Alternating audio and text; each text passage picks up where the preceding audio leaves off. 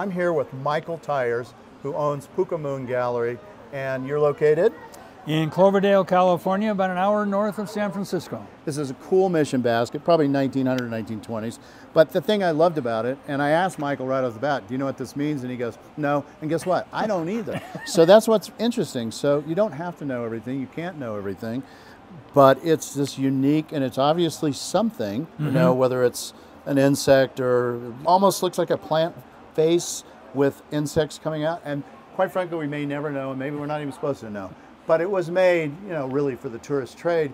Beautiful mission basket. You can find it at Puka Moon if you're interested.